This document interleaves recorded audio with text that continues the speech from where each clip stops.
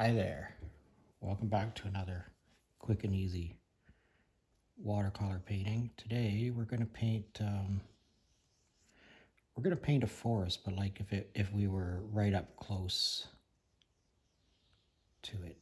All right, so we're going to put a couple of trees in the background here, and you see I'm putting them in with Payne's gray, and I'm putting them in very, very lightly. And most of this might get covered up, so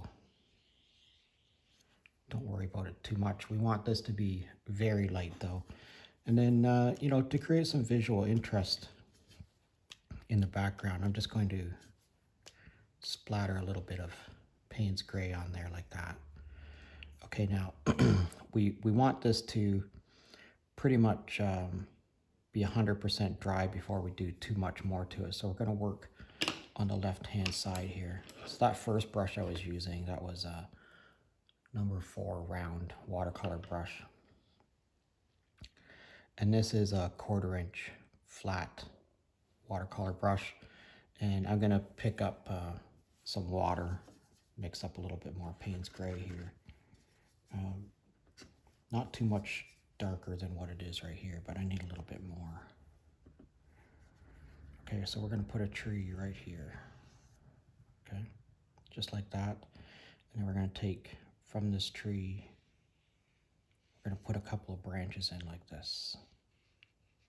So with the flat brush, it's pretty easy because you just sort of turn your hand to get the branch to come off like that. Okay, I'm gonna take this, I'm not gonna put it into any more paint. I'm just gonna dip it into the water and right back out. I really need this to stay wet for me.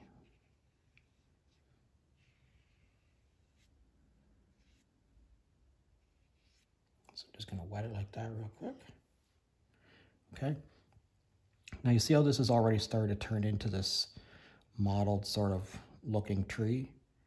That's what we're going for. So I'm going to take this, I'm not going to rinse it off or anything. I'm going to put it into some yellow ochre, and I'm going to drop that yellow ochre in a few places on my tree. Okay. See how this being dark like that has already made this look like it's further back? That's exactly what we're going for in this particular type of work. Okay, so I'm going to take this brush again. I'm going to put it into the water and back out and right into the Payne's gray. And I'm going to paint another tree here. This tree's going to be just like that, a little bit thicker maybe. And I'm going to do the same thing again. I'm going to use my brush to create my branches like that. Okay. This time I'm going to put this brush into some blue paint, some blue wash that I have over here. And I'm going to go up one side of this tree. Maybe up the branch like that. Okay, just like that. Don't do anything else to it. Now I'm going to take this brush and I'm going to touch it to the Payne's gray. Okay, and then I'm going to touch it along the side of the tree. And maybe along the side of the branch. Maybe the underside of this branch. And touch it back to the Payne's gray again. So this would be considered dry on wet. Okay, I'm going to come back to this tree. And I'm just going to put a little bit of this Payne's gray into this. And you see how we're starting to develop this mottled effect? That's exactly what we're going for here, okay? That.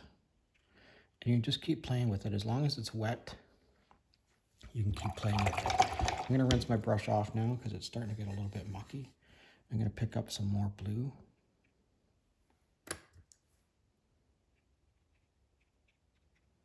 Just like that.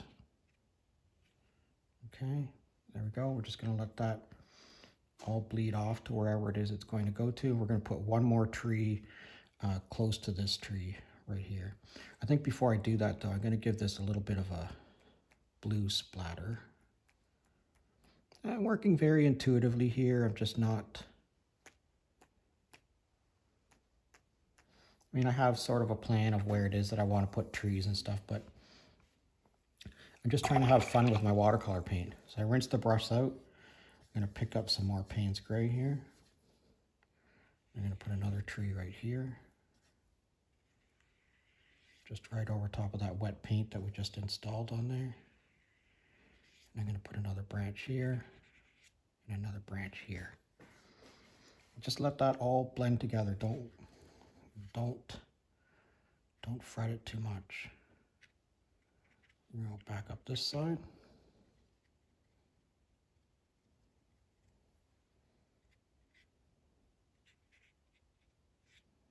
And up there. Rinse my brush out again. This time I'm going to pick up a little bit more yellow ochre.